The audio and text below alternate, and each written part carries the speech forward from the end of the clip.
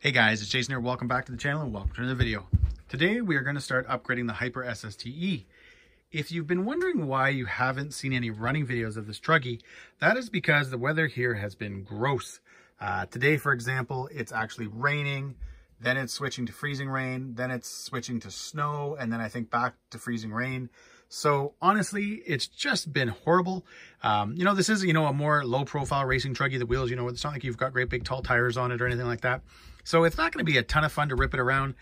I actually did one day, I took it out, and as soon as I got to where I was going, the, small snowflakes went to huge snowflakes, and it just wasn't fun at all. I recorded some footage, I got back, I started watching, and I was like, you know what, nobody's going to want to watch it, because I didn't even want to watch it. It was pretty boring. So what we're going to do today, install the braces, install the rear hubs, but more importantly, I got my body back from the painter. So as you can tell, it's very similar to the stock body. I had told Tim that I wanted something very close to the stock body. I didn't want to copy it because I didn't want Hobao coming after me, for copying them or anything like that. But I wanted something really, really close. We replaced the orange with blue, and pretty much everything else is somewhat sort of the same. I went with blue because I wanted something that was going to look good with the yellow wheels and all that kind of stuff. So what we're going to do first is we're going to set the Truggy off to the side, and we're going to remove the protective film on the body, get those yellow wheels on the Truggy, and see exactly how good this thing looks, because I have a feeling this thing is going to look awesome. Anyways, guys, let's get to removing that film.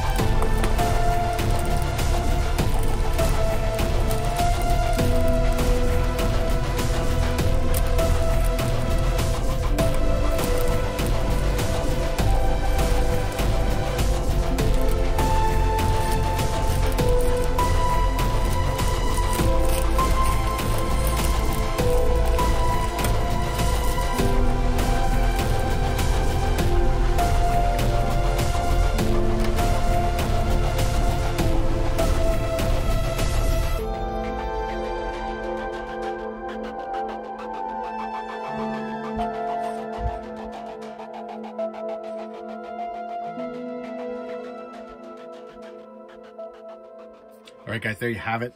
That looks so good. Unfortunately, I don't know what happened here. There was just the way the film was, and I thought it was the film, but maybe it was the paint. I'm not sure, but I got a little bit of a nick here. But what I think I'll do is I'm just going to kind of maybe just trim it just a little bit here, and we'll just get rid of that little nudge altogether, and you won't even be able to tell that ever happened. But wow, that looks so good. The colors just look, it's nice and clean. It's simple. It's nothing, super crazy. But it looks so good. And so to give you guys kind of an idea, there's the two bodies. I'm gonna bring you guys in to see this.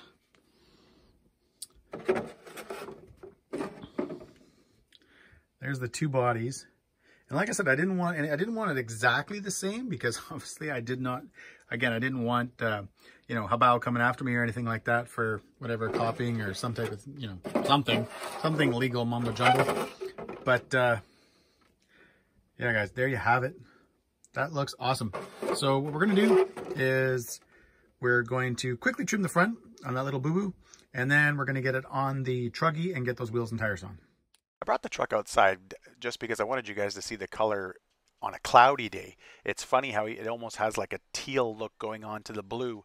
Yet as soon as I bring the truck back inside, you'll see that it's a lot brighter blue. It's the, I forget what it is, it's the Proline something blue. I can't remember what it is. If people do ask for it, I'll find out exactly what it was, and I'll throw a link in the description. But as you guys can see, this looks really, really good. I fixed the front end. I got rid of that little paint chip. But what I want to do, guys, right now is actually start modifying the truck. We're going to start getting those parts on. All right, so we're going to start with the rear hubs first, and then we're going to move on to the braces. I may do the center diff housing in this video too today, guys. I'll see how it goes. But I definitely am going to do the braces, the hubs, and maybe even the rear shock tower. I don't know. We'll see how everything goes. All right, guys, so I got the rear hubs on. Anybody that's been on this channel knows that I'm not a how-to channel. I don't do full step-by-step videos or anything like that. But what I do is if I notice something that I feel like I should bring to your guys' attention, I will. These went on pretty easy. The only thing I'm going to say is you got these little spacers here.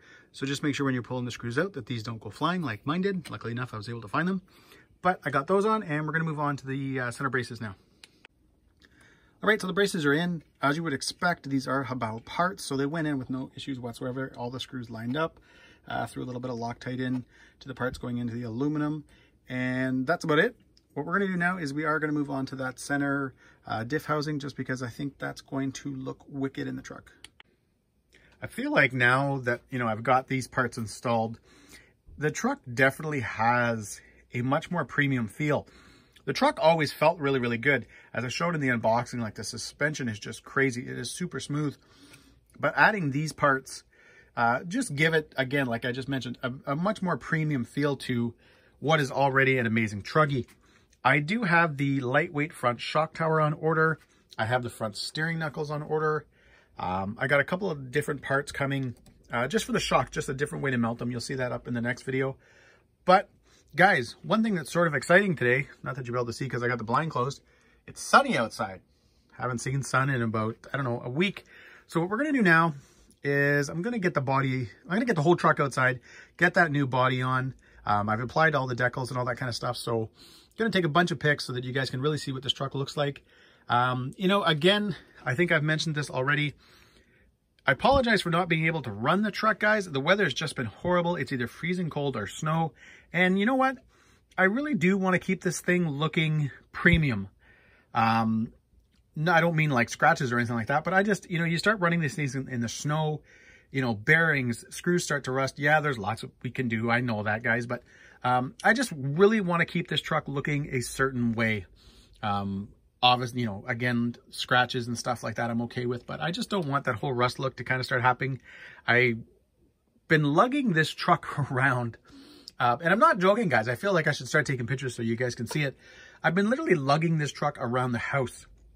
If I go upstairs in the family room with the kids, I lug it upstairs with me. If I'm, you know, decide to go watch TV in the living room, I lug it upstairs with me. It's just been, it looks so good. It's such a clean look. You know, I always like, you know, I like, guys, you know, color anodizing and all that stuff on my trucks. But you also sometimes just really appreciate a very clean, simple look. And that is definitely what Hobao was going with this truck. You know, you don't have any of the fancy coloring anodizing. It's, you know, kind of just like not even a gunmetal. It's just like a gray anodized type thing that, you know, through their parts. But it just looks so clean. And again, that's the look I wanted to go with this truck. So that's why you're not seeing it really running. And again, I honestly, guys, don't feel like it'd be a whole lot of fun in this kind of weather with the snow and stuff. It's not going to get great traction. So to me, there's just no point. But anyways, guys, let's get this truck outside and take some pics. As always, if you like this video, give me a thumbs up. Please subscribe. Have a good day.